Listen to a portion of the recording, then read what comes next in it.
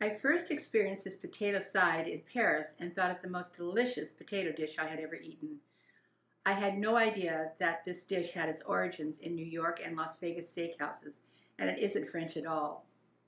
This recipe comes together with little effort and very few ingredients.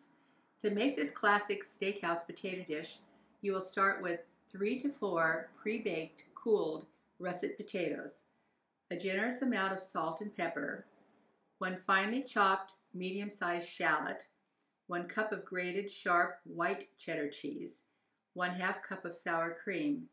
You'll also need a prepared baking dish and 2 large forks. The first step is to grate your pre-baked, cold russet potatoes. And now this recipe does require a little planning ahead because you do need to have your potatoes baked and cooled for at least 4 hours before you can start this grating process. I like to bake my potatoes the night before I'm going to make this recipe. We're going to grate all 4 of these potatoes into our bowl. Make sure you've scrubbed your potatoes before you bake them because, as you can see, I'm grating my potatoes skin and all. Once your potatoes are all grated, this is where your forks come into play. We're going to be tossing all of our ingredients gently using these 2 large forks. So we'll start with our generous amount of salt and pepper. Next we'll add our shallots. And now using the forks, gently lift and toss. The key is not to mash the potatoes or smash the potatoes, but to keep the potatoes as light and airy as possible. Once you're happy with your mixture, it's time to add your 1 cup of grated sharp white cheddar cheese. And again, using your forks, lift and toss. Lift and toss gently.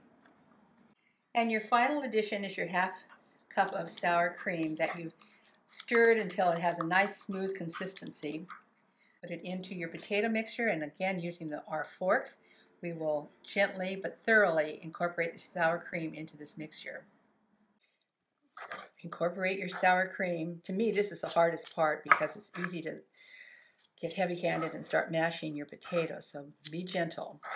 And once you've completely incorporated the sour cream, and you'll just know when, it's time to place them in the baking dishes to bake.